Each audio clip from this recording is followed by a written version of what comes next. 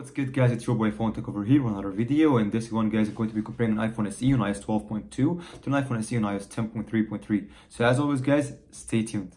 Alright guys, gonna bring up both devices here. iOS 12.2, iOS 10.3.3.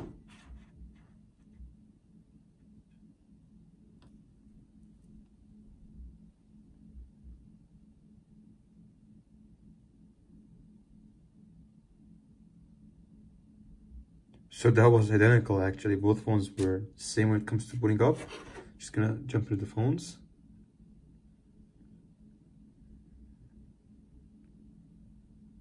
Okay, was about the same to be honest. So right away this phone dropped by 1%. Just wanna say, guys, that this phone has a higher wear level, so it's gonna lose more battery, and iOS 12 drains more battery than iOS 10, so it's gonna be the case in the video. So we're gonna start the test here with calendar.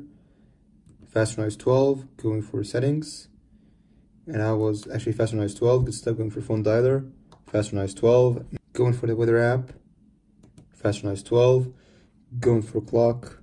iOS 12 again, amazing, going for photos. And about the same, going for Safari. Just gonna load up the common both devices. And gonna go for TV. And loading is, was actually millisecond store faster on iOS 12, good stuff. Going for App Store, definitely iOS 12, iTunes Store. So this time iOS 10 was better.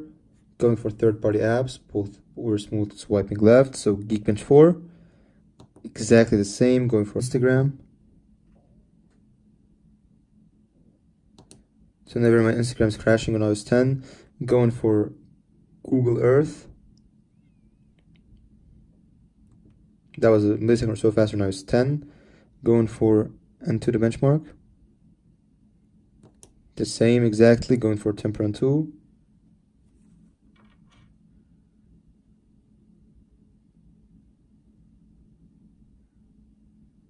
Definitely iOS 10 is faster here, but the difference isn't big. Both were really quick. Leaving, going for Mario Run.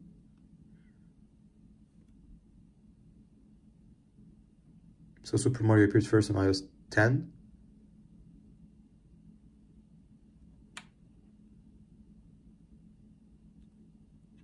Okay, so the difference was minimal, but iOS 10 was still faster. Going for Jetpack Joyride.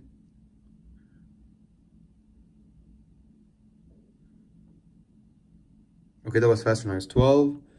Going for Snapchat. Identical, maybe iOS 12 is faster. So now, guys, for some multitasking here. Snapchat, Jetpack Joyride, Mario Run, Temper 2, to benchmark, Google Earth. I will skip Instagram because this phone crashed. Geekbench 4, iTunes, App Store, Safari, photos, clock, weather, phone, settings, and finally calendar. So both phones didn't refresh as any app at all, so both are really good. Even 2 gigs of RAM in 2019, and iOS 12, the iPhone SE is still a beast when it comes to RAM management. Now, guys, going for a Geekbench 4 test. Alright, guys, so both phones are done here. So when I say that the single and multi-core scores in iOS 12.2 is better than iOS 10.3.3. So yeah, that's the thing. I mean, the phone was really fast, but the battery is definitely better on iOS 10. Alright, guys, there you have it. That was a comparison. I want to say, guys, the RAM management and the performance, CPU performance was like the same basically. And apart from that, battery life is worse, guys. One thing is that my phone on iPhone iOS 12.2 has a worse battery life. The other one has like a perfect battery on iOS 10.3.3. So it does differ, but still iOS 10.3.3 definitely has a better battery life. So that's the only down to it. So downside to iOS 12.